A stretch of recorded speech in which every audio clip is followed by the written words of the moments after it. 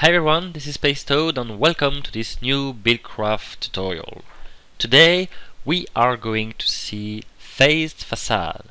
So I'm going to assume that you know about facade already, and I'm going to show you this new feature that was introduced in BuildCraft 6.0. That is the ability to have a facade that has two phased or two displays, if you will. So in order to create a phased facade, I need an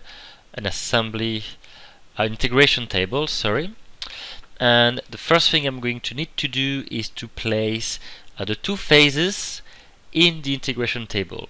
So here what I want is to have let's say yellow as default, so I put my yellow hull facade on the left hand side, and then I want to have red if for now, let's say if something happens, so I put the red facade, the red wool facade on the right hand side.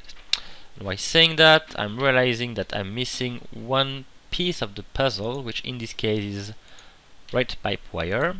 Anyway, carrying on. So this is not enough to create the phased facade. I need to have, in addition to these basic components, some redstone subsets and a pipe wire. Now, the pipe wire can be any of the four colors that are available: green, blue, red, or yellow. And the one that I'm going to select is the one that is going to activate the phasing on the facade. So here, let's decide that I want to activate the phasing on the red signal. So I'm taking the red pipe wire here, and I'm placing it as the input of the integration table.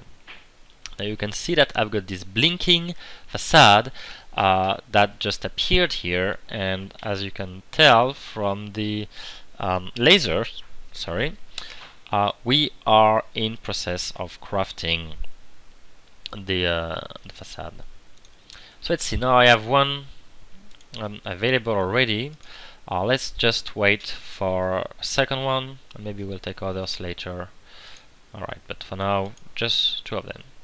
So in here I have a small system of a pipe with a red pipe wire running on it, all connected with this gate. And as you can see on this gate, it's very simple. It says if there is redstone signal, then send the red pipe signal. And indeed, if I activate this guy, I'm sending the signal. If I deactivate, I'm cancelling the signal.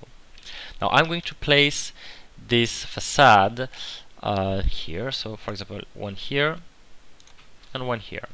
Now as you can see, they are the default color, and actually since I'm in creative, I can add actually as many as I want.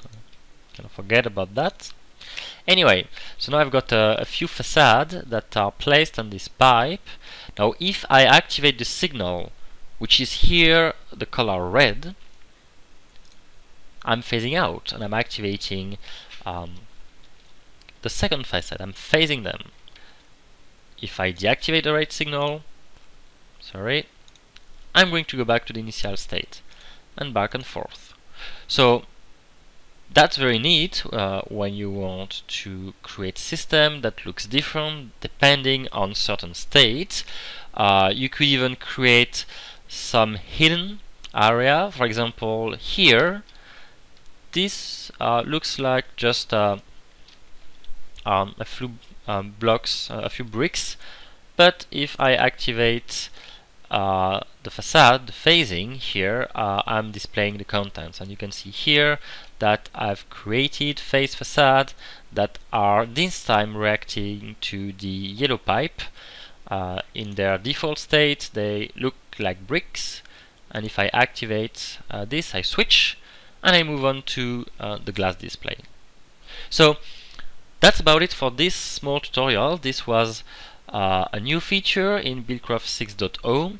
If you have any question on this or any other topic, please feel free to ask those questions in the relevant sections on the BuildCraft forum. I will post a link at the end of the video. But for now, thanks a lot for having watched this, for having studied BuildCraft phased facade. Talk to you soon. Bye bye.